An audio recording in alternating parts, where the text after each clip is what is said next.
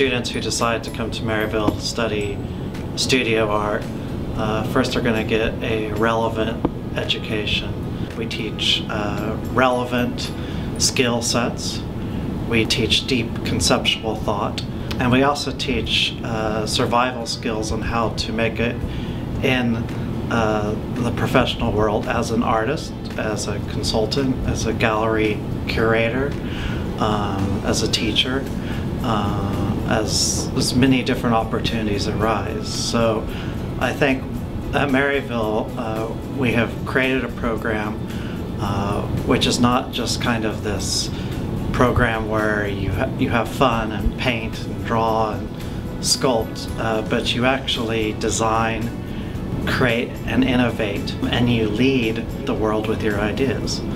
We have a lot of different mediums at Maryville that we can, experiment with.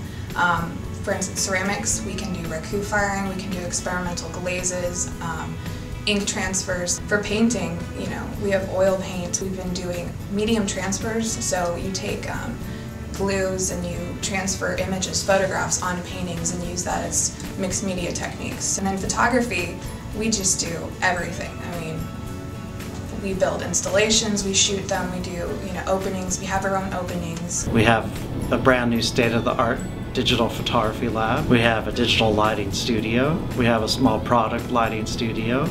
The university has invested a great deal into the advancement of studio arts, where we have a much more integrated and global curriculum of skill sets where students understand they are on the world stage.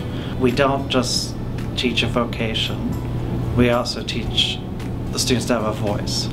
And to have a voice, they have to have an education based in philosophy and art history and the humanities and science.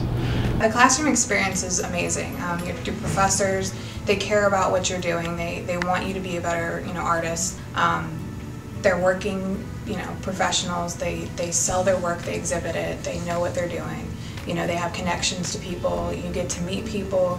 You get to go to studios and visit different artists and really get the whole experience. You have an opportunity to go to openings every weekend. I mean, they're close. Your ceramics professor, your painting professor, and your photography professors, they all provide exhibit information for you to be able to go, every weekend if you wanted to. And you get to mix with people and meet people and make connections that you wouldn't at at other schools.